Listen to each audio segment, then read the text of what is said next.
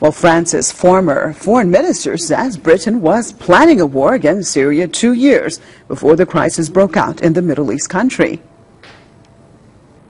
Moi, je vais vous dire quelque chose. J'étais il y a 2 ans à peu près, avant que les hostilités commencent en Syrie. Je me trouvais en Angleterre par exemple pour d'autres choses, pas du tout de la Syrie.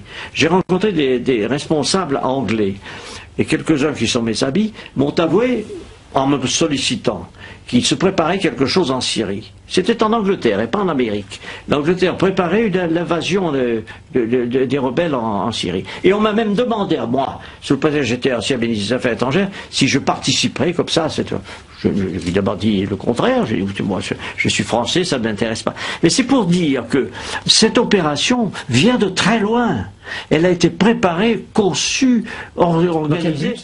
Excusez-moi, dans quel but? Roland Dumas made the comments in an interview with French TV station LCP. He said regime change in Syria was part of efforts to undermine regional resistance against Israel.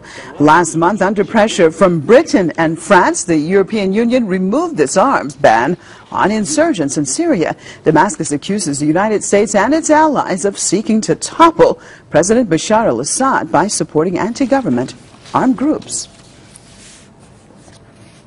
Well, former U.S. Congressman Ron Paul slams the Obama administration for escalating the war in Syria. Today we heard from President Obama that the war in Syria will be escalated. He now has agreed to send weaponry in to assist the rebels. It's escalation, that's the proper word, because we've already been involved for quite a few months. We've been supporting the rebels for probably the past 2 years, supposedly for humanitarian reasons. But now there's going to be a much more aggressive approach, and we're going to send weapons. There's a few problems with this. Paul made the remarks in a statement posted on YouTube on Friday. Paul said presidents are not supposed to start war without permission from the people. He also dismissed Washington's claims that the Syrian government has used chemical weapons against insurgents, saying they're ill-founded accusations similar to those made in the run-up to the Iraq War. 2 days ago, President Barack Obama ordered more military aid to foreign-backed insurgents fighting Damascus. Media reports say Washington is also mulling over the idea of a no-fly zone in Syria's south. Well, Saudi Arabia reportedly plans to supply takfiri insurgents in Syria with anti-aircraft missiles. According to German news weekly Der Spiegel, Riyadh is considering sending European-made Mistral-class man-portable anti-aircraft systems. Quoting a classified report received by the German Foreign Intelligence Service, Der Spiegel noted that the shoulder-launched surface-to-air missiles can target low-flying aircraft, including helicopters. Saudi Arabia, along with Qatar, has already been giving other types of weapons as well as funds to the takfiri insurgents fighting the Syrian government forces. Meanwhile, Syria slams Egypt's decision to cut off diplomatic ties with the country. Damascus' reaction comes after Cairo decided to close the Syrian Embassy. A Syrian official has called Egypt's move irresponsible. He added that clearly Egypt is involved in a conspiracy against Syria. Egyptian President Mohamed Morsi announced the decision to sever ties with Syria on Saturday. And the Egyptian charge d'affaires in Syria has left that country.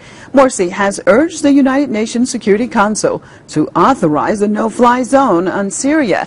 The Egyptian president also called for an emergency summit of Arab and Islamic states to discuss the latest developments in the Syrian unrest. Morsi's move has drawn angry reactions from Syrians as well.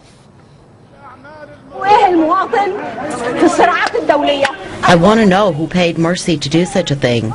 He was given his orders from the United States to cut off all relations with Syria officially, but they were already cut anyway. Well, another day of deadly violence in Iraq. A string of bomb blasts and a shooting incident have rocked the country. At least 32 people have been killed and dozens injured in several southern and central cities and towns.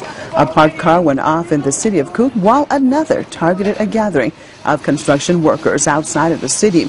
Car bombs also ripped through the southern city of Basra, the southern city of Nasiriyah, and the town of Mahmoudiya near Hella. A blast also struck the holy city of Najaf. Roadside blasts left several casualties in Maidan, southeast of Baghdad, and the northern city of Tuz Hormato. A shooting was also reported near the northern city of Mosul. Violence in Iraq has spiked sharply in recent months. About 2,000 people have been killed since the start of April.